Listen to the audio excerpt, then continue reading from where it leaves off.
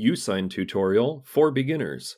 Hi guys, this is Speak About Digital and welcome to this video on how to use YouSign. YouSign is a cloud-based electronic signature platform designed to streamline and simplify the process of obtaining legally binding electronic signatures. The platform enables users to upload documents, add signature fields, and send them securely to multiple parties for signing. YouSign adheres to security standards to ensure the confidentiality and integrity of the signed documents. In this step-by-step tutorial, we'll explore everything from the basics to the advanced features of YouSign. We'll guide you through the account creation process, help you navigate the YouSign dashboard, and demonstrate how to upload documents. In addition, we'll also show you the signing process of YouSign. Finally, we'll explain the different plans and pricing options available with YouSign. We have a lot to cover in this video, so let's get started with the tutorial. To begin using YouSign, the first step is to create an account. You will find the link down below in the description. So go to the description of this video and click on the first link you find there. This will take you to the correct homepage. Once you're on the homepage, click on the Start Free Trial button located at the top right corner of the page. You will be directed to another page. You can sign up with your email address as well as your Google account. You can select the option that best suits your needs. After signing in, you will be directed to the dashboard of your YouSign account. Now, you've successfully signed up for a YouSign account. You can now explore the platform, upload documents, and start utilizing the electronic signature features provided by YouSign. Understanding the dashboard will help you optimize your workflow and make the most of YouSign's electronic signature capabilities. You'll notice different sections like Signature, Inbox, Forms, Templates, Contacts, API, Billing, and more. Now, let's focus on understanding the status of your signature option. By clicking this option, a window will open at the right side containing all your signature requests, the option to add a new request at the top right corner, and filters to check the status of each document, whether it's pending, signed, or in another state. You can simply access one of your signatures using the search engine located at the top of your screen by specifying the name of a signatory or a document. Next is the inbox. By clicking on the inbox, a window will open showing you two options at the top named Action Required and Completed. Clicking on Action Required will show you the requests that need to be approved and signed. When you click on Completed, it will show you the requests that you have completed. Forms provides you with an opportunity to easily create and share forms with stakeholders to collect the necessary information. Each time the form is submitted, your standard document is automatically generated, filled, and ready to be signed. There is an option that allows you to create a form. If you frequently use templates, you can find them in a dedicated section. Templates streamline the process, especially for documents you use often. In the Contacts section, you can add contacts or import them in a CSV file. Once you add contacts, you will see them here. The YouSign API empowers developers to seamlessly integrate the entire electronic signature functionality into their own applications and enables users to electronically sign, send, track, and manage documents. You can use the API, webhooks, logs, and documentation to integrate YouSign with other platforms. By clicking the Billing option on YouSign, a window will open to the left side showing you different options like your account and field settings. You can also manage your company details such as settings, signature experience, people, workspaces, legal, and compliance. Here, you can also upgrade your account.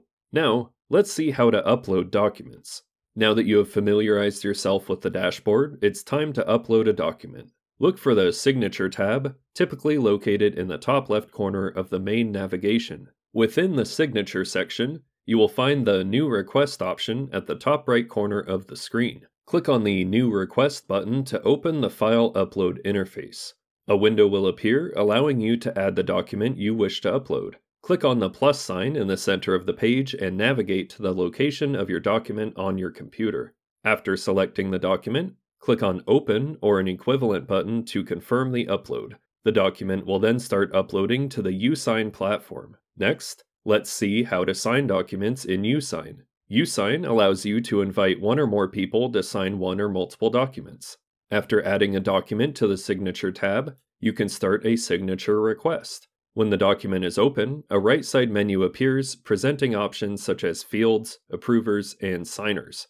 Under the Fields option, you can add specific text fields to your document. This is particularly useful in instances where you need to insert your initials or any other specific information. For example, you can utilize this feature to add a space for the date, your full name, or even your company's name. Moving on to approvers, this feature allows you to add individuals who are responsible for approving the document.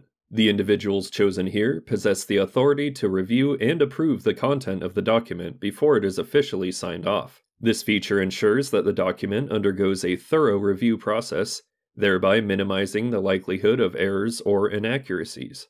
Lastly, we have the Signers option. This feature is used to add the individuals who are required to provide their official signature on the document. It's crucial to ensure that all necessary parties have signed the document to validate and enforce its content.